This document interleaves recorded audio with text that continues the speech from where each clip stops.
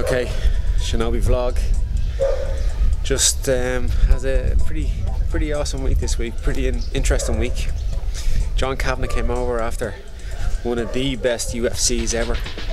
Came down to join me for a week with the lovely Orlagh.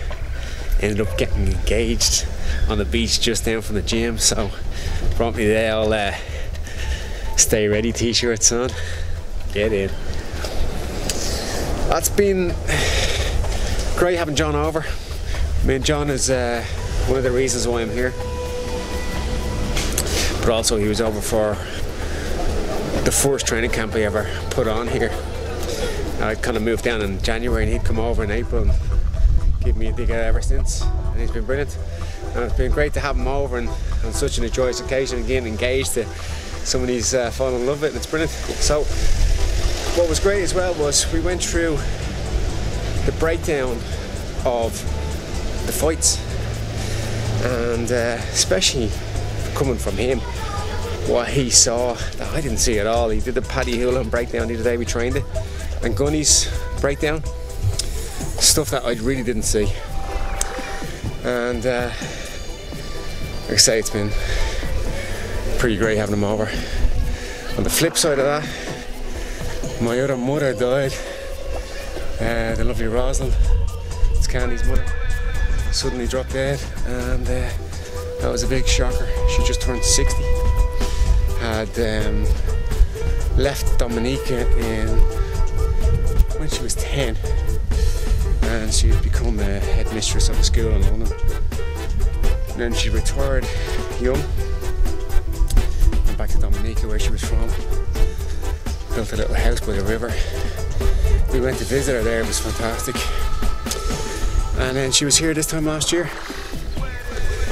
And I like always to keep things positive. And I was just thinking, because I hadn't thought about it for a while. She was here, she came down to the gym. And sometimes you forget why you do things. And I remember saying one day, the day she showed up, actually, some bunch of guys from Lisbon came down. They were, I think it was Brazil power team. There was a couple of 3 black belts in the man, 20 guys just showed up. And I remember saying to you, so proud of you. And I was just thinking that earlier on when I was driving back from the airport, you know. And I really miss her. She was a fantastic person, you know, free-spirited, lived her life. For her, it's a great way to go, fast. So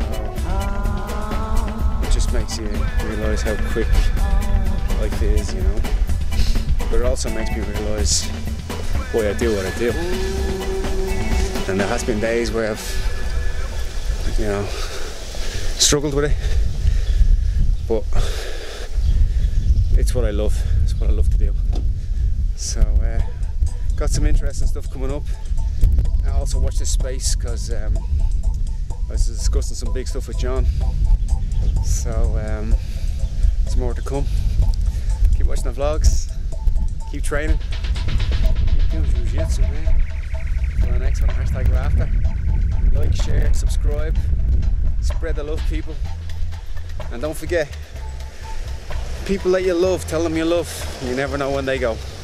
And if you're arguing with someone that you love, bite the bullet and put your hand out, you know, and see if they still love you in return.